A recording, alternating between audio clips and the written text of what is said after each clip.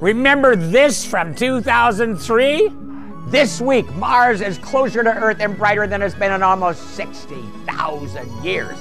Why? Well, that happened 6 years ago this week.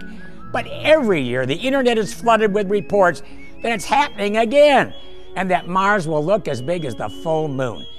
But it's just an urban myth. 6 years ago this week, Mars was at its closest in 60,000 years, only 34.5 million miles away.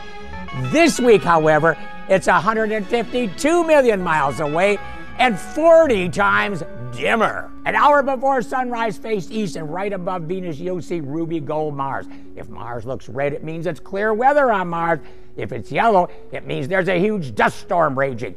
Catch it now when it's not at its closest in 60,000 years. Keep looking up.